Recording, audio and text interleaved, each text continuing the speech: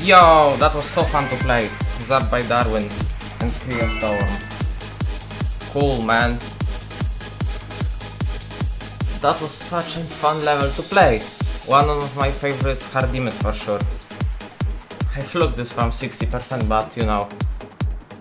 Wow. That was awesome, man. Of course, I like this level.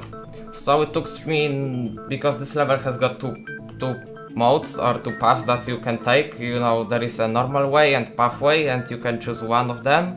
And in normal way it took me 765 attempts, and I want to complete this level with coins, so I will put this into this video, you know, completion with coins. But in normal it took me 765 attempts. Cool. I think it's insane demon because of coins, but you know, never mind. GG.